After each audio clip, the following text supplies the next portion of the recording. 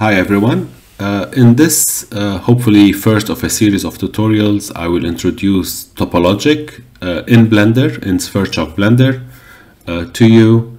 Topologic, as you may have read about, is a piece of software that allows you to deal with hierarchical entities in Blender. It allows you to figure out adjacencies, do analysis on what you are doing. It's meant for conceptual design.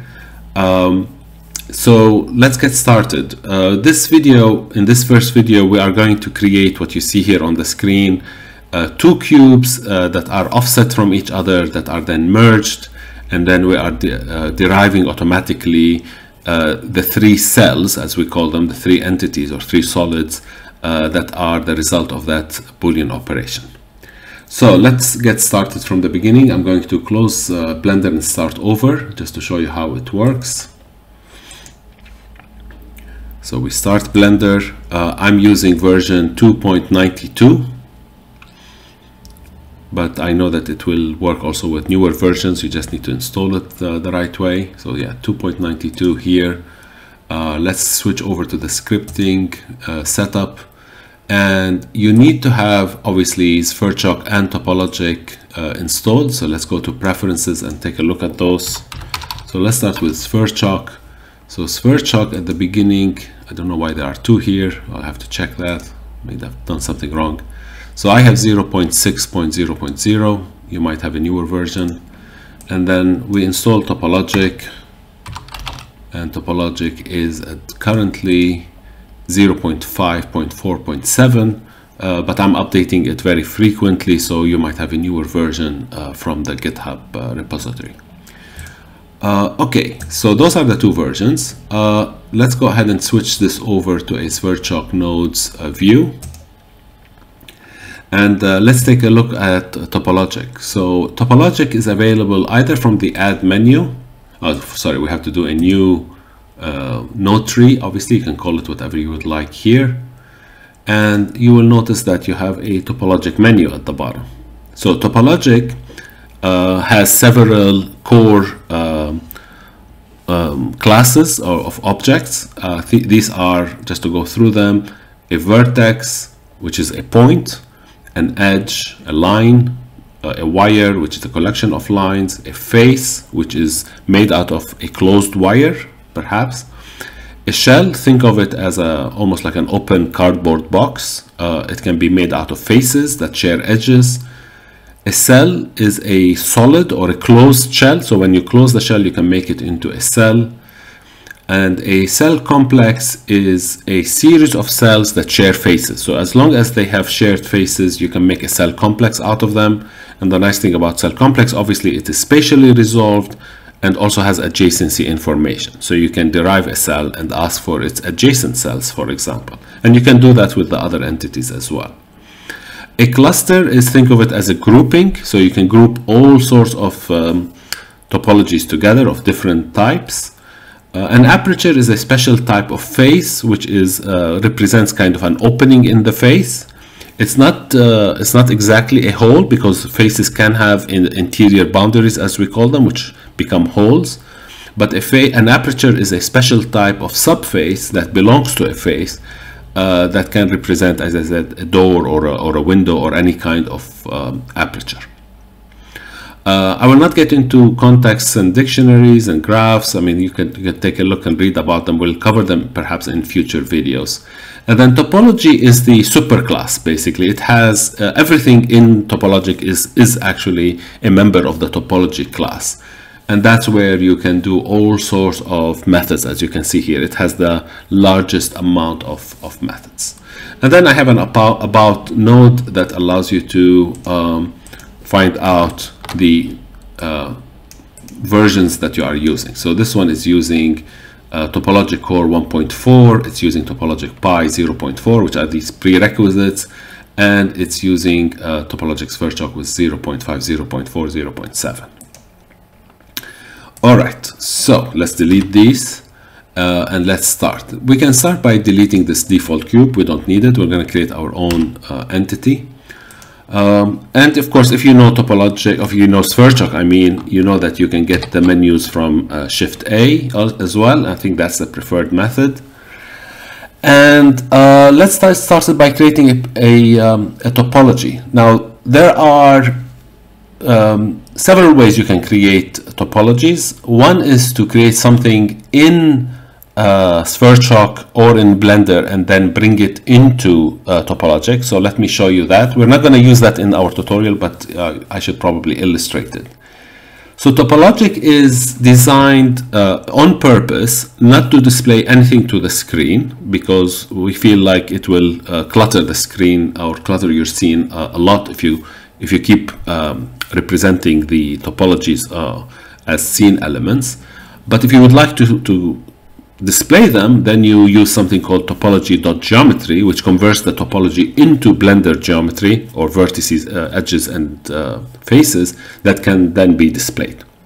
So as we say with Topologic, there's only usually one entrance and one exit point for converting between the host geometry and topologic entities. So what are those things? The first one is called topology by geometry. So let's exercise that a little bit. So topology by geometry is a node where it means that you are creating a topology by an input type of geometry. Now, unfortunately, in Blender, which we did not know when we designed Topologic, they also use the same names as we do. They use the names vertices, edges, and faces. But it's important to note the difference that the input vertices to this node are Blender vertices, Blender vertices, Blender edges, Blender faces, but our output is topologic vertices, topologic edges, and topologic faces, which obviously have the same name but have a different data structure.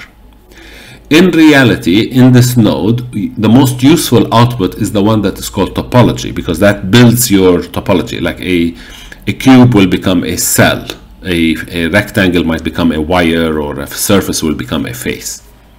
So how do we get stuff in here? So if, for example, if I create an icosahedron, so I'm going to search for an icosahedron object. So I'm going to use Alt space and type ico. So there's an icosphere. All right, so this icosphere has a radius of 1, subdivisions 2, that's fine. And it has as output vertices, edges, and faces. Those are Blender entities, and they are compatible with these inputs. So I'm going to go ahead and link them.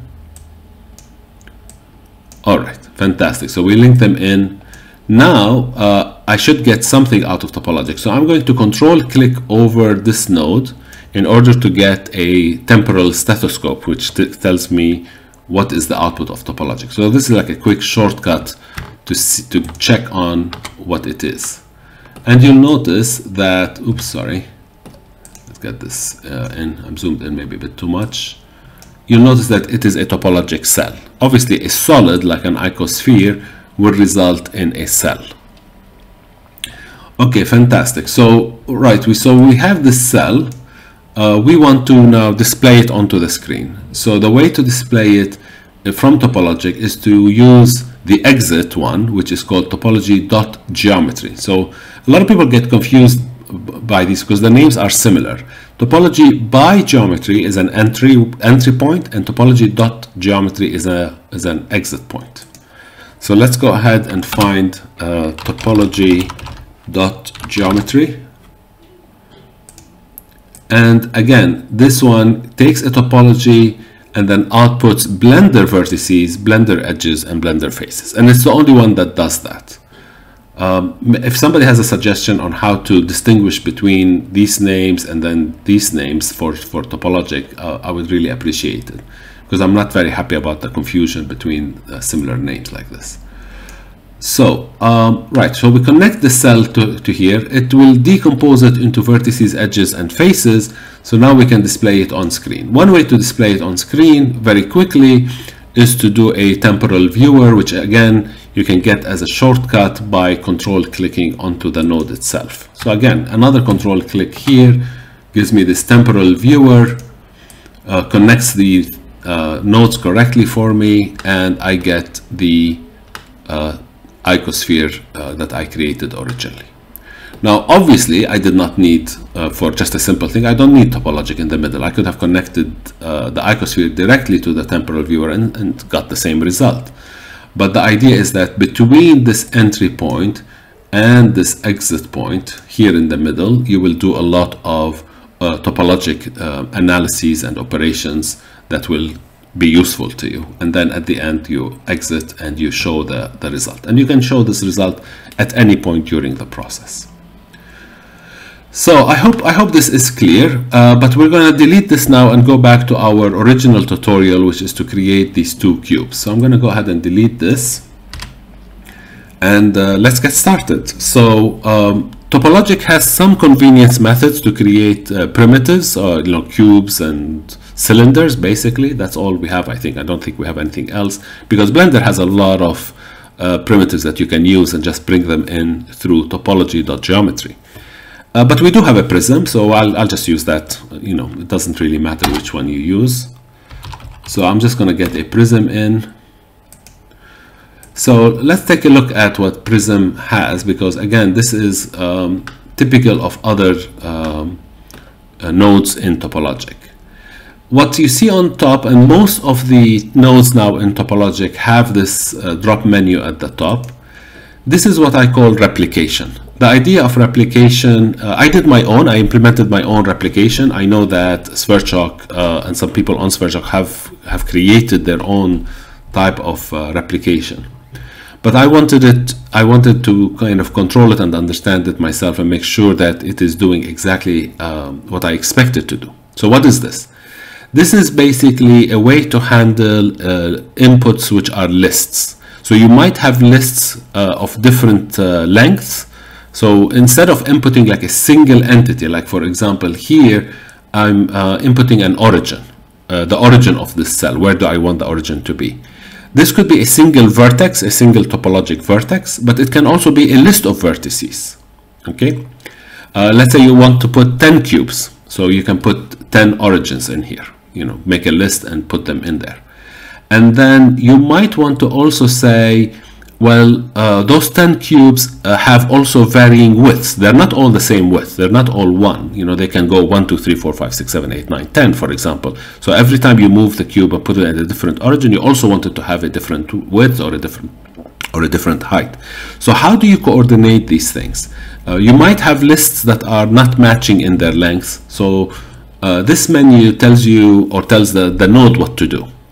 So let's go through them. Trim basically looks at the shortest list that you have provided and then ignores anything that is in the other inputs that are a longer list. Okay, so if you only provided 2 origins, but let's say 10 heights, it will only give you 2 cubes using the first 2 heights, and then it will ignore the rest. It will trim them.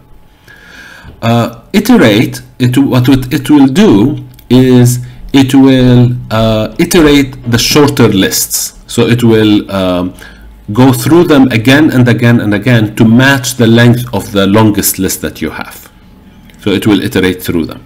So if I have only 2 origins, you will find that the cubes are increasing in heights, but they are only located at these 2 origins. So it will be A, B, A, B, A, B. Repeat does the same kind of thing. It tries to extend the shortest list to match the longest list, but it will only repeat the last item in the shorter list. So you will notice that if you have 2 origins and you have, let's say, 10 heights, all the cubes after the second cube will be at the second origin, and they will increase in height. So it will repeat the last origin. Interlace, if you want to look it up mathematically, this will be called a Cartesian product. Basically, it takes each element of the list and matches it with each other element of the list. So you can create a grid that way. So if you have, let's say, several numbers for the x-axis, several numbers for the y-axis, it will create a grid on the x and y. It will interlace the two together. So try them out, you'll get the hang of them really quickly. The default is always iterate, and if the lists are the same length, you'll get exactly the expected result. Okay, the other thing obviously is that Sverchok is really nice in that it gives you this type of built-in user interface. So if you do not want to feed it width, length, and height or direction, this is basically the normal direction of the cube. You can type them in here, so you can change the width, length, and the height directly in there without having to feed in numbers. Right, so we have this prism. Let's go ahead and display it. So I'm going to do topology.geometry on it, and then I'm going to control click very quickly on it, and that is the cube. Now this menu tells you where you want the origin to be regarding this cube, relative to this cube. Bottom is should really be bottom center. It is the center of the bottom face. This is from 3D Studio Max, because I used to use 3D Studio Max, and I really like the fact that the origin of the cube is not at the centroid of the cube, not in the center of it or center of mass, but really at the bottom. And it allows you to place things on top of each other really simply. But if you don't like it to be at the bottom, you can put it at the center. So now the origin is at the center. It's hard to see here, but it definitely is going through the center. Or you might say I like it to be in the lower left corner, as you can see here. So this is the origin right there. Whatever you would like. I'm going to leave it at lower left corner. I think that looks clean here. Right, so we have this one cell. Let's create another cell. There are different ways. We can translate the cell and create a translated copy, meaning a moved copy, or we can just simply move it, make a copy of it, and give it a different origin. And that's what I'm going to do, just to show you the vertex node. So this is the same cell now, same width, length, and height, but I'm going to give it a different origin. So I'm going to create something called vertex by coordinates, and you can give it an X, Y, and Z. So I'm going to give it a 0.6, 0.6, and 0.6 offset or origin, and I'll feed that in. And I will do the same thing. I will try to display it, copy these, move them over here, and let's give this a different color, make it, let's say, red, and display it. And there it is. Okay, so the idea now is to merge those two together and derive the third cell that is in the middle. Excuse me. So how do we do this? So we have in Topologic something called Boolean. So let's go ahead and look for it under Topology. There is something called Boolean under B. And again, you'll see here that you have the replication options. So you can Boolean one with many or many to many, whatever you would like. And then the actual Boolean operation, this is cropped a little bit, but it says Boolean operation here. You have these Boolean operations. So what are those? We have 4 that are regular, and you should be familiar with them. Union is to glue two things together. Difference is to subtract one from the other. Intersect is to find the intersection of the two entities. And symmetrical difference in mathematics is called symmetrical difference. In Dynamo and Grasshopper versions of Topologic, we called it XOR, exclusive OR. But here I have decided symmetrical difference is probably a better name for it. And then we have the symmetrical difference, just if you're not familiar, finds the things in A that are not in B and the things in B that are not in A. It's kind of like the exclusive set. And then we have 4 that are irregular. So let me go through those. Merging merges the two things. It's not like a union really, because it maintains all the interior entities. So in this case, that's what we're going to use to get the 3 cells that are the merge of those two things. Slice, exactly as the name implies, you can slice one entity with another. Usually we use it between faces and solids, but you can use it with different things. But slice basically creates perhaps a cell complex. If you are slicing, let's say, a cube with different planes or different faces, it will create an entity that has interior subdivisions or interior cells. It will create a cell complex basically.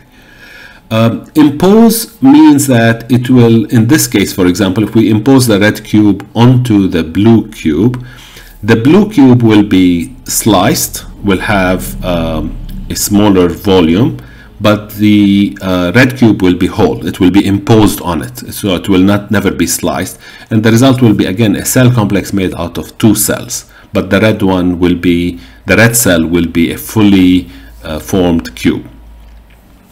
And then imprint, it's very much like let's say putting a footprint into the mud and leaving an imprint. So basically in this case, if we are imprinting the red cube onto the blue cube, you will notice that the red cube will go away, but the blue cube will be made out of two cells, a small one which is the remnant of the red cube being imprinted on it, and the remainder of the blue cube. Try those on your own once you do this tutorial, and you can get like different results, and you'll see what they look like. So for now we're going to be using the merge, and we're going to feed it those 2 cells. So we're going to go back to these original 2 cells here and feed it in. And that's it. We have a Boolean operation here. One thing to notice that in Sverchok, it's a really nice way to do it. It does not do the operation until you have an output. So it doesn't like waste your time once you connect here. It will connect them and say, okay, I'm ready for you. Whenever you want to see the output, I can conduct that operation. So let's go ahead and right or control click on this. And you'll notice that once we did that, it did the operation and gave us a cell complex. All right. So if we wanted to examine this cell complex, like for example, we want to know how many cells does it have? The answer should be 3 cells. So let's go ahead and test that. So again, I'm going to look for subtopologies. Oops, let's type it correctly. Subtopologies. And I'm going to say that I would like to get cells out of this topology. So again, connect the cell complex to it, control click on it in order to see it, and sure enough, it has 3 cells. Now, one note on lists, because this is kind of an important point for Sverchok. Sverchok sometimes tells you to put things in nested lists, like, this would be like 2 brackets in here. I decided with Topologic everything to be at least one list, but not nest list unless I have to. And everything is tested within Topologic, so you can feed data from one node to the other as expected. It will always work. However, when you are interfacing Topologic with Sverchok, there are rare cases where you need to wrap, as they call it, wrap the output in a second layer of lists. So you need lists of lists. Now, it's very easy to do in Sverchok if you are not familiar with it. So open up the Sverchok panel here and just click on Show Socket Menus, and you will get a menu here. And this menu will allow you to do different things. I know what flatten is, I know what unwrap and wrap. Some of the other ones, grafting and grafting topology, which is different than our topology, of course, and flatten topology. You have to like read the Sverchok documentation on what these things mean. But the main things is to wrap and unwrap. So if I wrap this output, you'll notice that I got a second list here, a second bracket. So this is a list within a list. And sometimes Sverchok nodes require that. So if that's the case, just simply wrap the output and keep going, interface it. Now, if in Topologic, because I know that some users might need to do that, as a rule, I flatten the lists. So even if you have wrapped it and you feed it into a different Topologic node, it will work because I will flatten it internally. I do not deal with nested lists in terms of like Grasshopper or Dynamo. If you feed a nested list, you get a nested list output. I have not done that here. I might do it in the future. For now, if it is a nested list, I flatten it and I output a flat list at the end. Some people might not like that. I'm willing to hear feedback on that, and I can change it if need be. Right, so we got those three lists, so we need to visualize them. So what I'm going to do is first of all hide the original cells, and let's remove this as well because we really don't need it. So we have this cell complex here, that is the result. So let's go ahead and explode it. So I have something called explode. What is explode? It comes from, my background in architecture. We have something called exploded axonometric, which is a nice way to display the subpart of what you are creating, of your building usually. So it kind of like pushes or pulls things apart so that you can see them, and that's what I decided to implement. So I'm gonna look for topology.explode. So let's see what it requires. It requires a topology. It requires an origin, which is from where things will radiate, and then a scale, which is how much you want to move the sub-objects. And then it has this weird thing called type filter 255. I need to change that probably to make it a little bit more readable for the user. But basically, every topology in Topologic has a type ID. So a vertex might be type 1, an edge might be type 2, etc. So let's go ahead and take a look at those. Why do I have that here, first of all? Because when you explode an entity like a cell complex, you might want to explode the cells, so you keep the cells where they are but just move them. Or you might want to explode the faces, so kind of it really explodes and it opens it up. Or you might want to explode the edges, or you might want to explode even the vertices, just move points around. So this allows you to explode different types. So let's go ahead and look for the type filtered. So there is something called type ID, I believe. Yeah, topology.typeID. And this one, let's control click on it. For a vertex, as you can see here, it is 1. For an edge, it is 2. For a wire, it's 4, etc., etc. So a cell is 32. So all we need to do is feed that in because we want to explode cells. And then let's get a number. Sorry. Let's get a number. And oops, no, don't do that. It's too smart. It's trying to tell me that I want to put something in the middle here. And yeah, no, I need it to be a scale factor. So I'm going to do like a 1.5 scale factor.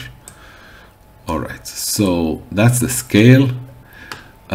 This is obviously the topology, the cell complex, and I'm going to get the cells out of it, as I can see here. So let's get rid of that, clean up a little bit. So now we need the origin. Now the origin is going to be a little bit difficult, so I'm going to just guess at it a little bit. I know that the second cube is at 0.6.6.6 here, and probably I can push that a little bit, so I'm going to do it like maybe 0.75. So I'm going to get my copy of this vertex by coordinates and change the numbers to kind of make it almost the what I need is really the centroid of that small cube in the middle. And I could have gotten it. I mean, I could get the cells, find the one with the smallest volume, for example, and find the centroid of that and use that as the origin. Just too much. It's too advanced for this tutorial. So I'm just going to guess that 0.7.7, 0.7 will be enough. Will show me exactly what I need to see. Okay, so now this has hopefully been exploded. So we're going to do a topology.geometry on this. So topology.geometry. Oh, where is it? It's right here. And we are going to control click on this one to get a temporal viewer. And click to see it. And there it is.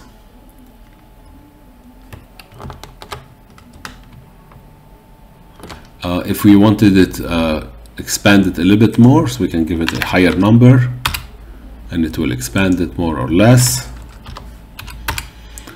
And yeah, that's really what it is. I will stop here. Let me just show you the the full thing, you might want to kind of copy it, repeat it. So I'm going to zoom in on it a little bit. Let's say we don't need this one because we are not going to show these geometries, so you can clean up a little bit, just again to organize things a little bit so that you see what they are. And this is kind of the minimal definition for creating this exploded view. And let me just go through them one more time. You create a prism 1 by 1 by 1.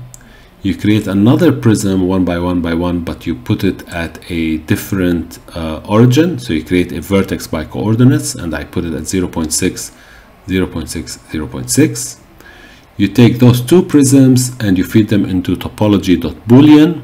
You feed it A and B, and you choose the merge option, and then you explode the cell complex, which is the result of this Boolean operation here. You explode that, and you give it an origin for the explosion, which is 0.7, 0.7, 0.7, and you give it a scale for the explosion, for in this case 1.6, and you tell it which type of subtopologies do you want to explode. In this case, we're saying cell.